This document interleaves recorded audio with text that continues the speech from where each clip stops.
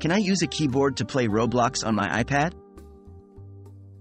Hello and welcome to our guide. Today, we're going to answer a common question many Roblox players have. Can I use a keyboard to play Roblox on my iPad? Can I really use a keyboard with my iPad? The short answer is, yes, you can. Apple's iPad OS has supported external keyboard inputs for quite some time now. With recent versions of iPad OS, you can pair a Bluetooth keyboard, or connect one via the iPad's USB-C or Lightning port, depending on your iPad model. How do I connect a keyboard to my iPad? Connecting a keyboard to your iPad is quite straightforward. For Bluetooth keyboards, you'll need to go to Settings, Bluetooth on your iPad, turn on Bluetooth, then pair with your keyboard following its specific instructions.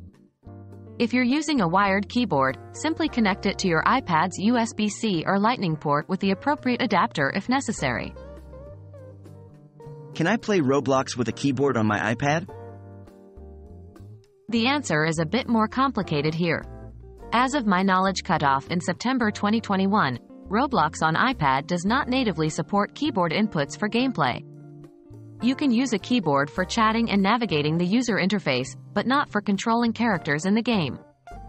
That means the typical WASD movement controls or any game-specific key commands might not work.